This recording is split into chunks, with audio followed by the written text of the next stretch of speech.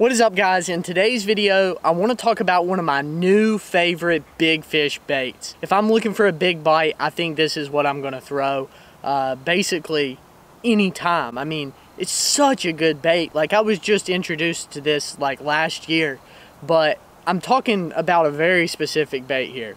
As you guys could tell by the title, the thumbnail, and what I'm holding in my hand, I'm talking about a swim bait. So this is a Zoom swimmer. It's a 5-inch Zoom swimmer. It comes in a package that looks like this. You guys have to go pick some up if you haven't picked up any yet. If you've never fished this bait, I highly recommend it. I think it's just such a great bait. Now, there's a lot of other, this is a hollow body swim bait, meaning that it's hollow. But that gives it way more action than your traditional like Kitech swim bait. I'm just going to talk all about this bait in today's video, how I fish it, give you guys some tips on some tips that I've figured out whenever fishing this bait, and just like the colors I like and everything like that. So first of all, you can tell I'm a little OCD. I pulled off the eyes of the swim bait because the jig head has eyes. But this is a VMC swim bait head. Now, I really like the VMC swim bait head. I think it looks realistic. They are a little bit more expensive than if you were to just get somebody to make some lead swim bait jig heads for you and stuff like that. And that works fine. You don't have to get a painted swim bait jig head that looks like this or anything. It doesn't have to be fancy. You can just get a traditional ball head jig and that works fine. This jig head I figured out works great on this bait. It really gives it a lot of wobble. I think it gives it more like wobble than a ball head does. It just depends on what you want your bait to look like going through the water. But essentially, this is a 5-inch Zoom swimmer. Like I said, it's a hollow body. My favorite color, and I gotta say probably the color that I've used the most, is the Tennessee shad color. It's just like a traditional shad color. It's got some gray on top.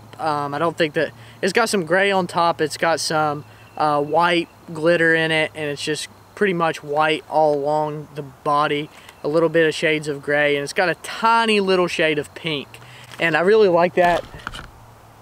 Got some fish jumping up behind me.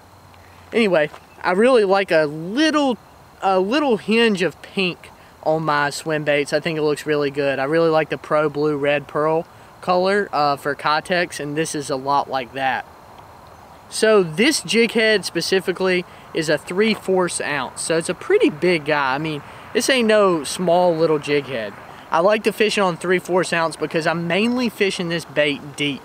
But I figured out that you can catch fish both deep and shallow with this bait. You just have to vary your retrieve or change your jig head up.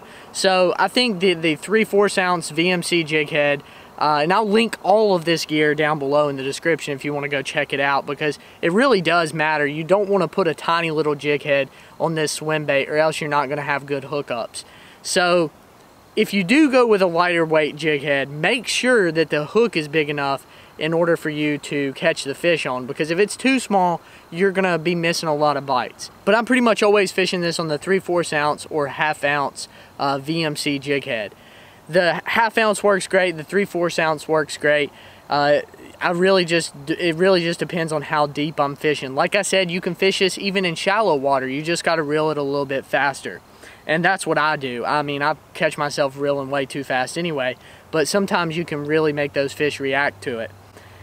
This bait is just so great. I don't even know how to explain it. Like, I was introduced to this last year as primarily like an offshore big bass bait, fishing out in deep water, but I've kind of varied it a little bit, kind of tried it out in more shallow water, because a lot of the lakes around where we fish, it's not like Florida or Texas where, you know, those lakes aren't really deep. I live in the mountains, so a lot of the lakes are clear, a lot of the lakes are really deep, and so they have like really steep drop-offs. And this bait is great because you can vary your retrieve and change the depth at which your bait is going. So you can fish this thing in like 30 feet if you throw it out and just let it sink and reel really slow, or you can fish it in 3 foot if you're reeling really fast. So it's a very versatile bait, and you can fish this bait almost any time of year and you're gonna get big bites. Basically every fish I've caught on this has been over 2.5 pounds, which I think is a good size fish. And it's also good because a 2.5 pound fish is not the biggest fish, but it's going to get you a lot more quality bites than like a drop shot or something like that. But at the same time, it's not so big, it's not such a big bait, like it's not like a huge 8 to 10 inch swim bait where you're not going to be catching the fish that are like 2.5 pounds. So I think this would be a great bait for like tournament fishing. I don't do a lot of that myself, but I think that you could catch a lot of fish in a tournament with this bait, or really, you know, upsize your bag using a little bit bigger of a bait, but not too big as to where you're not going to catch any fish. So I wanted to kind of talk a little bit about the gear as well. So I'm fishing this bait on a 7'4" heavy rod. I like a stiffer rod for this bait because, like I said, you're going to get some big bites on it. It's just a single hook bait, so you're going to want to set the hook like in a sweeping motion. That's kind of how I set the hook on these things. I don't jack it like a jig or anything, but I just kind of sweep into them. But you want a stiffer rod in order to make sure you keep that fish pinned and get a good hook set. And again, I will link all this down in the description below, so don't worry. If you want the exact gear I'm using, just go check out that stuff in the link in the description below, and you can pick up all this stuff on Amazon, the exact gear that I'm using. This is a Abu Garcia Revo S reel. It's a pretty fast gear ratio reel. It's a 7.3 to 1 gear ratio reel. I love a 7 to 1 gear ratio reel for pretty much everything, and I think that swim baits are no different. Sometimes I want to reel this thing a little bit faster, sometimes I want to reel it a little bit slower, and 7 to 1 is a good versatile gear ratio. And line, I'm actually fishing this on 15-pound test fluorocarbon. I like fluorocarbon for swim baits, especially paddle tail swim baits. Fluorocarbon's gonna be great, it has less stretch. It has less stretch than monofilament, it lasts longer than monofilament from what I've found, and also the fish can't see it as well as monofilament.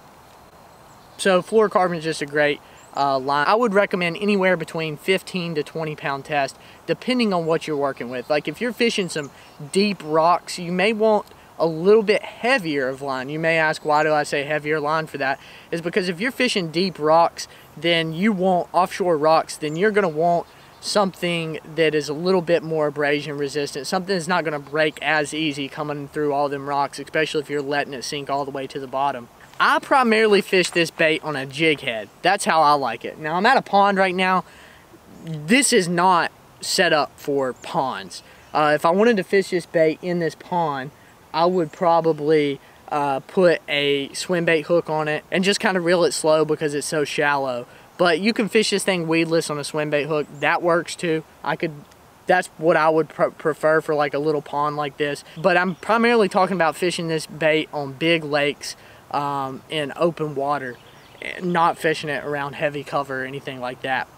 So what I do with this bait, I know, like I said, I don't have this bait set up for pond fishing, but that doesn't mean I can't fish it in this pond. So you're really just going to cast it out, and I'm not going to let it sink very far right now. I'm just going to kind of reel it in fast because I don't want to get it hung up. But you're going to throw it out and you're just going to reel it in. I mean, it's pretty simple. Sometimes I'll go crazy with it and give it a little, like, I guess what I would call like pulses. Not really, just kind of give it a little twitches on the way back in. You're not going to give it a ton of action like a jerk bait or something like that. You're primarily going to be reeling the bait in, not twitching it in. So that's pretty much what I do, and just a straight retrieve works well from what I've found. That's how I've caught most of my fish. And sometimes just casting it out, reeling it a little bit and stopping it, reeling it a little bit and stopping it works great. And not only does that motion work great, but it lets that bait get a little bit deeper, it lets it come back up, and it varies where it's at in the water column, so you'll get to put that bait in front of a lot more fish. So that's pretty much going to do it for today's video. Please go try this technique if you haven't already. I'm a huge advocate for paddle tail swim baits. I think they're phenomenal baits. And these hollow body zoom swim baits, I hadn't fished them much. They're a little pricey, but I think they're worth it. I hadn't fished them much until last summer, and my God, I'm glad I found out about them because I've already caught a lot of good fish on them. So please go try this out if you haven't already. Everything will be linked in the description below. I've said that enough, but go check out that stuff. I just don't want you guys to get the wrong jig head. That's why I keep saying everything's in the description below. I don't want you guys to put this thing on too small of a hook to where you can't hook up on any fish. But I hope you enjoyed today's video, and as always, go take someone fishing.